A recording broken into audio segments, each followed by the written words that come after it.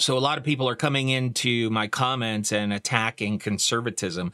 And this is exactly why I am so frustrated with the support for Trump on the right, because most of those people who are attacking conservatism, they're attacking MAGA and the madness instead of really knowing what conservatism is and why it's of value.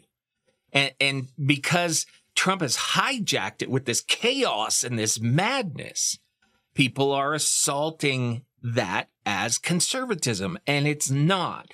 This is exactly what I have feared and what I have been warning against for all of these years since Trump came on the stage. So I am going to do a series here coming up. I may wait until Trump loses the election, but I am going to do a series of conservative principles and why they are important. And I will invite your comments, and we'll go one principle at a time so that people can be reminded about what the conservative platform is instead of thinking that Trump and MAGA are the conservative platform.